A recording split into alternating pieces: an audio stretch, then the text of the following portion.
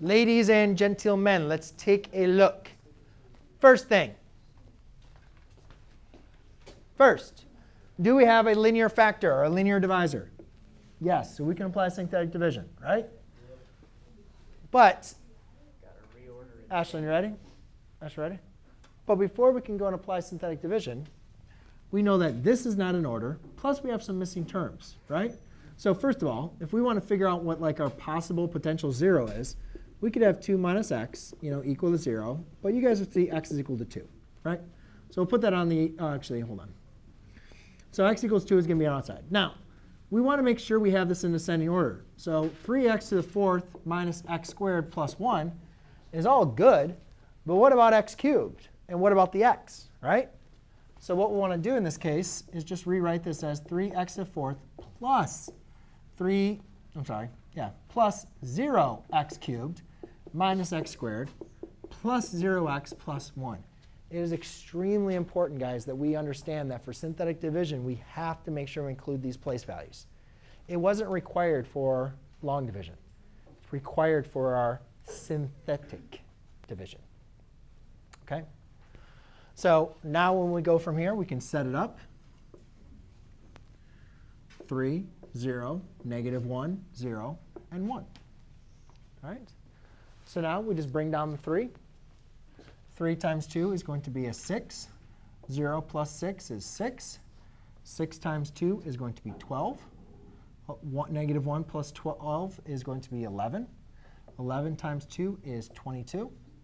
0 plus 22 is 22. 22 plus 2 is 44. 44 plus 1 plus 44 is 45. So you say, obviously, guys, we have a remainder here, right? 2 does not evenly divide into 7. 2 minus x does not evenly divide into this 1 minus x squared plus 3x to the 4th, right?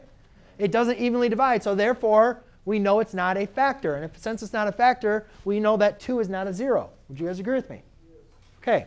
But I also said, guys, we got to check our answer using the remainder theorem. So remember, what the remainder theorem is going to tell us. Oh, actually, first, let's go ahead and write down what our answer would represent. Sorry, let me go and take a look at that first. Remember, the last term is our remainder, constant, coefficient of linear, coefficient of quadratic, coefficient of quadratic, or of cubic. So to write your answer, like how we did for long division,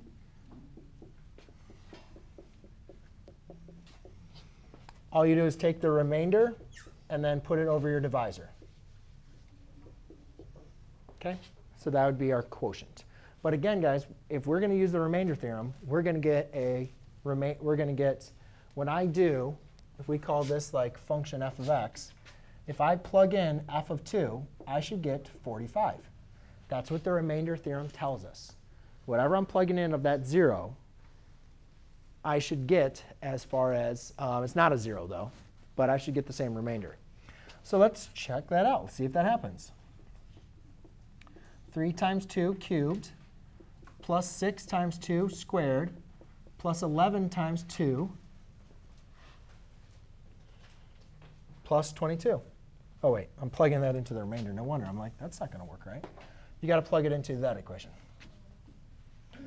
So f of 2 equals 3x to the 4th minus x squared. Jeez. You got to plug in the 2. Plus 1. OK, so 2 to the 3rd power is 8. 2 to the 4th power would be 16. Times 3 is 16, 32, 48. 2 squared is 4 plus 1. Well, 48 minus 4 is 44 plus 1 is equal to 45. So now you guys have a great way for you guys to be able to check your division if you did it correctly. If the remainder is 45, by using the remainder theorem, I get 45. Huh? You said 2 wasn't a 0. You're right. It's not a 0 because the remainder is not 0. I thought you said it didn't have to be. It just had to match. I thought it has to equal 45. The remainder. No, this does equal 45. So It would be. It's not. No, no, no, no, no. Guys, the remainder theorem states, look at the remainder theorem. It has nothing to do with zeros. It doesn't say anything about like if something's a 0 or a factor.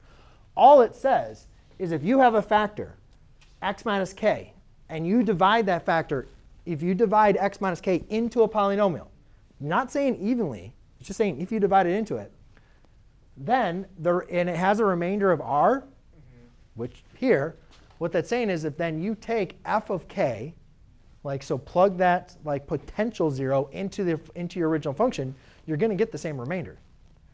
So I got 45 and I got 45. Is it or is it not a factor? If it agrees with OK, is this a factor? the bottom part. Is this a factor? How do we know if, guys, last example, was that a factor or not? Yeah, there's a remainder. It's not a factor. Right. The only time we know if something's a factor is if there's a remainder of 0. So if you have a remainder of 0, it's not a factor. Done. So again, what did we do over here? F of something, f of this, f of this. What do they all equal? 0, 0, 0. So that all showed that they were factors and zeros. Here, they're not showing their factors here. They're just showing that the remainder is 45. But I'm just giving you a way to check your answer. Okay, so after that step, we know if that's a factor or not. We don't have to do the rest of it. It's not a factor. Yeah, it's not a factor because that has a remainder. All I said was it was a two-part question. I said, hey, divide. And then I said, check your answer using the remainder theorem. So we're just using this to check our answer. That's it. OK? So, Yep. on like